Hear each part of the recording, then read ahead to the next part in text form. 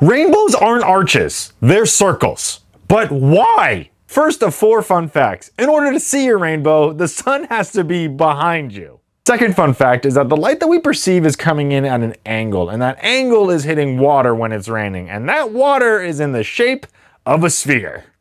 What we see is from down below, so that means that we're not seeing the whole shape. Which, third fun fact is that rainbows are not flat. They're actually 3-dimensional shapes, but our eyes can only perceive 2 dimensions of them. The video that I showed before was from up high in a helicopter, and the view was looking down, so we got to see the full shape of the rain circle. Which is our fourth fun fact. If you're up high, you're more likely to see the full circle that's actually a sphere that you're not perceiving the entirety of because our eyes literally can't. In conclusion, if you want to see a rainbow, make sure the sun is behind you. Light comes in at an angle and it hits the rain droplets as in the shape of a sphere, so we can see the curve that's only half of it. Rainbows aren't actually flat, but they're spheres. And if you want to see the full circle, go up really high. It's actually a sphere. We can only perceive. So that's why rainbows are curved.